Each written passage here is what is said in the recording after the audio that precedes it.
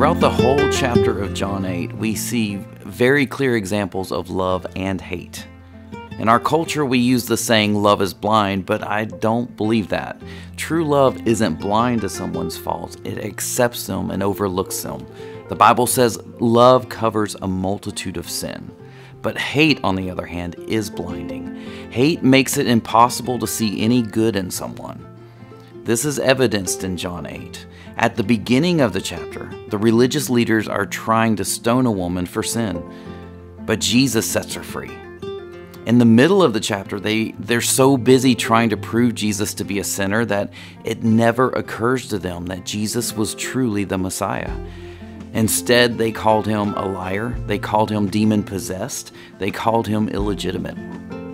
By the end of the chapter, they literally are picking up stones to kill Jesus.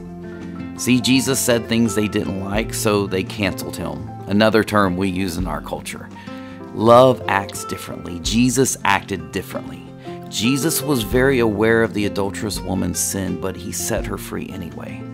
Jesus was very aware that the religious leaders wanted to kill him, but he engaged with them anyway and loved them enough to tell them the truth. And how we respond to truth is how we know that we belong to God. John 8:47 says, "Anyone who belongs to God listens gladly to the words of God."